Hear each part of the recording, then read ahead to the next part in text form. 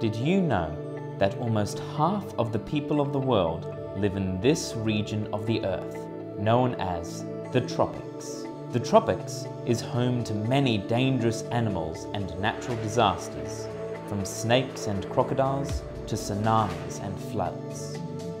What's the most dangerous thing you can think of?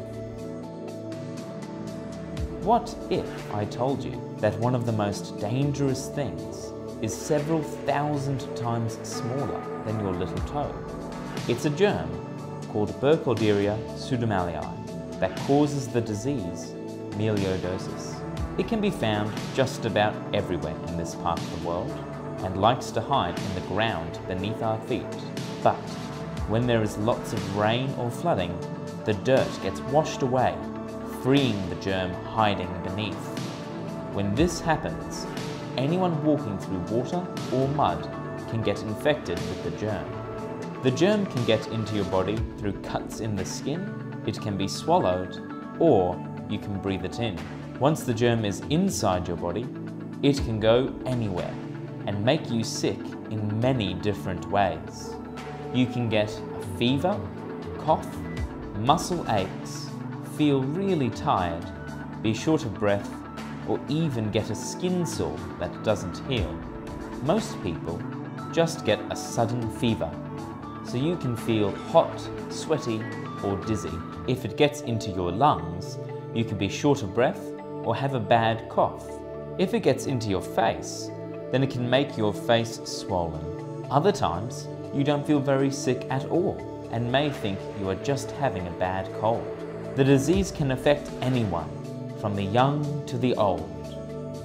So, what makes you more likely to get melioidosis? Well, any long-term diseases like kidney disease, heart disease, lung disease, and diabetes. Unfortunately, there is no vaccine to stop the melioidosis germs from getting into your body. Once it is in your body, there is also no quick test to say that you definitely have melioidosis. That's why it's very important that you go to the doctor early, because melioidosis can be treated. Once you are treated for melioidosis, you have to keep taking the medicine against the germ for up to 6 months. If you do not keep this up, then the bad germ can stay inside your body and you can get very sick all over again. So remember, to stop you getting melioidosis, wear footwear when walking in the rain or through mud, wear gloves when working outside, wash cuts straight away, and diabetes makes it worse, so take care of your diabetes. If you think you have melioidosis, watch out for a sudden and high fever, cough, feeling short of breath, weakness, muscle aches, non-healing skin sore, and if it's the rainy season, and if you have diabetes, go to the doctor early, because it could be melioidosis.